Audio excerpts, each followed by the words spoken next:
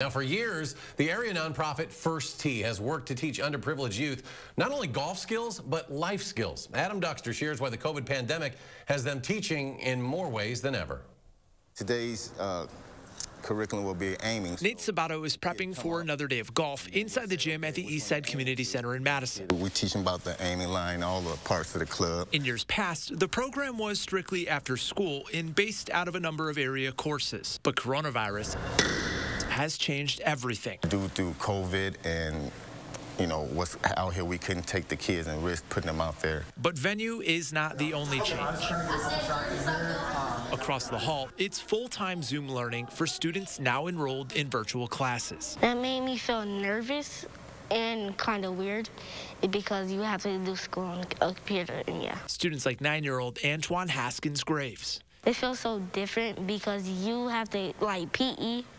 It's so weird because you got to take a ball, but I'm used to doing it at the actual school, but on a computer it's weird.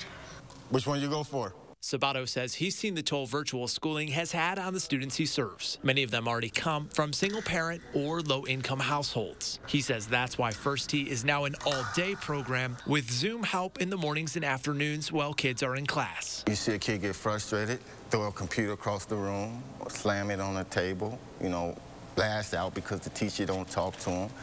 There's nothing that's harming them, but in the same sense, it's affecting them. And that's why this is so important. Well, it's fun working with him because he keeps encouraging us and stuff. So you want to go why back to why?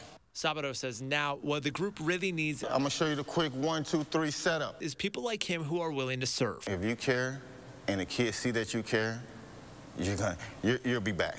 You're guaranteed to be back because you're going to know that you're making a difference in a young kid's life. Well, Antoine has a message of his own.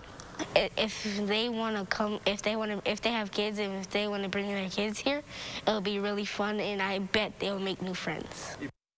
Adam Duxter reporting. News 3 Now is a proud sponsor of First Tee and will be hosting a special televised event tomorrow on our sub-channel TVW at 7 o'clock. That's to raise money for the First Tee on Giving Tuesday. Again, that is tomorrow evening. All day long, we'll be hosting a virtual telethon where you can donate online or over the phone. And we posted a link to donate on our website, channel3000.com.